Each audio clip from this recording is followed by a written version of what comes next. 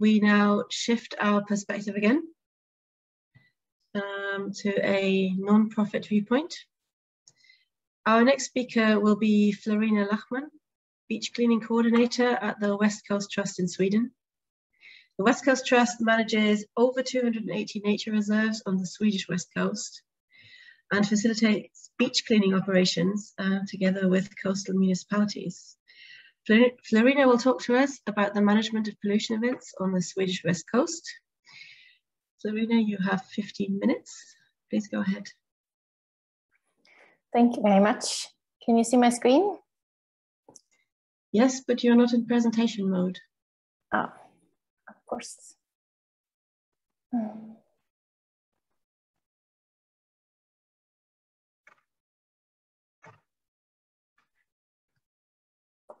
Does it work like this? I'm still seeing the same screen I was before. There's I don't know if my screen is frozen, but I'm still not seeing your slides properly. What about now? Now, yes, that's great. Perfect. That's perfect. Great. Thank you for the help, and thank you for inviting us here. I'm going to present a bit of the Swedish perspective on the problem, and so we're going to go back to more like hands-on problems with the pellets. So just a few words about the West Coast Trust, West Coast Trust in Swedish. It's a bit similar to the Oslo Fjordens Friluftsråd, as we are also a trust, and we've been founded in 1962. And we mostly work with nature conservation and manage nature reserves around the area here on the Swedish West Coast, and also facilitate like an active outdoor life. And about the beach cleaning, I don't know if you see you don't see the black Zoom thing on my presentation, I hope, but that you can read. So with the beach cleaning, it's all good. Yes, great, thanks. All good. We've been working since several years together with the municipalities along the West Coast. So it's 12 municipalities that work together. It's a cooperation where we exchange knowledge and practices about how to best do the cleanup. I guess it's similar in Norway that we have a lot of marine litter washed ashore here. So it's been regularly cleaned up, and we collect 200 to 300 tons of plastic per year. And the work is financed both by the municipalities, but also we have funds from the Swedish Environmental Protection Agency.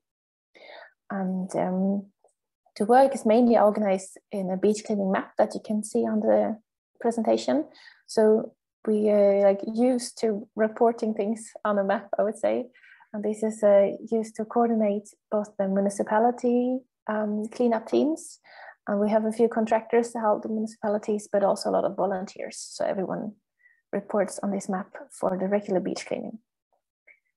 And now on to the pallets. These are pictures from the Swedish West Coast.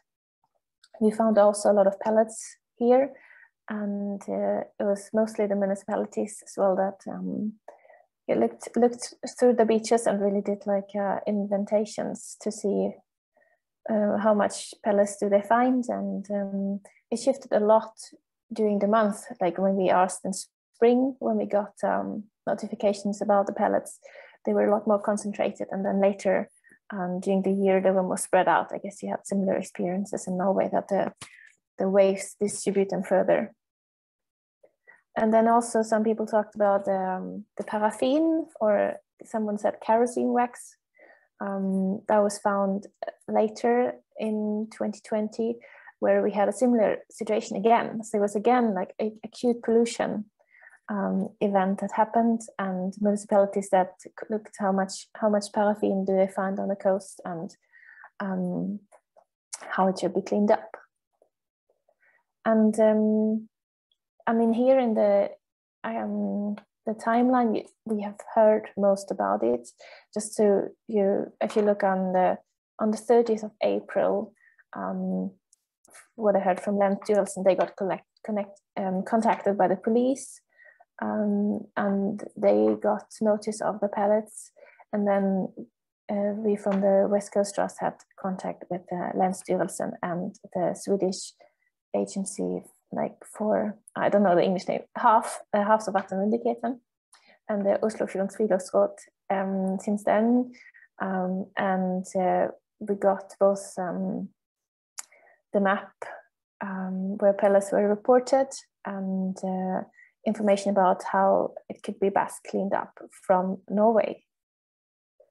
And how it was handled in Sweden is that the pellets were collected during regular beach cleanings.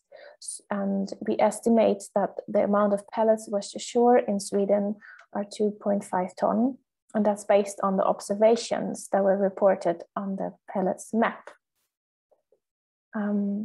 This is a bit of a comparison between how it's been handled in Norway and in Sweden.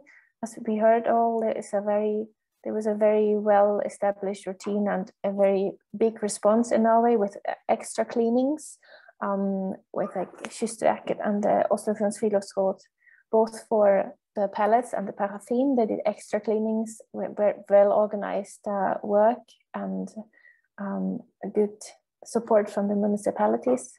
And in Sweden, we cleaned up what we found during the regular beach cleanings that are done every year.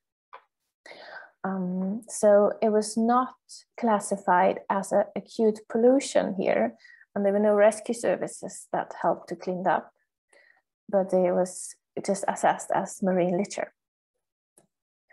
And here you see the map that's been shown before too, that Fredrikstad shared with us, and where there were quite some reports from pellets here on the coast as well. And on this map, then on both the pictures that we got from the map and the amounts of pellets estimated by the people who found pellets on different areas, we estimated the amount that we think was washed ashore here.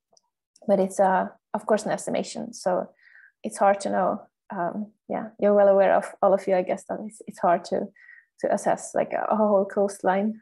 So we did our best to try to get an idea about the amount. And we, from the Swedish West Coast Trust, we experienced that there is a good contact between different authorities. I mentioned the Swedish Agency for Marine and Water Management that we were in contact with, Länsstyrelsen. Also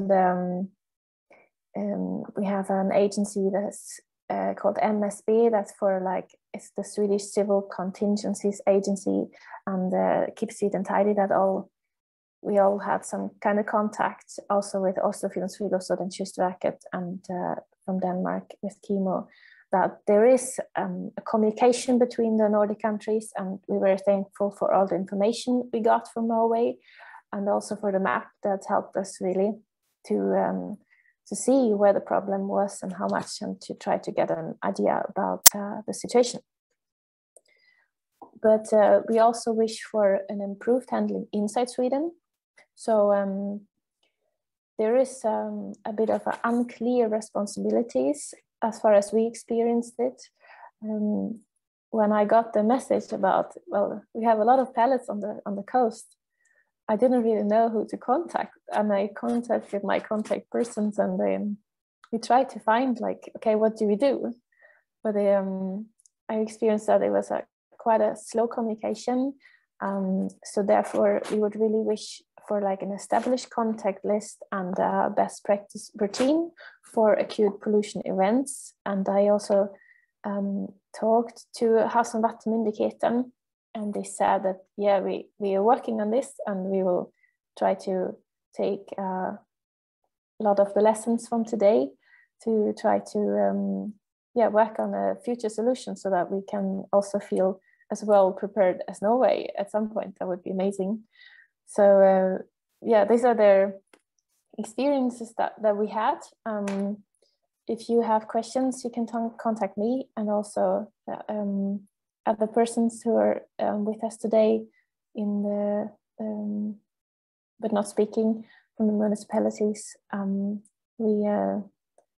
That's how we handle it in Sweden. And thanks again for all the information that we got from Norway. Thank you.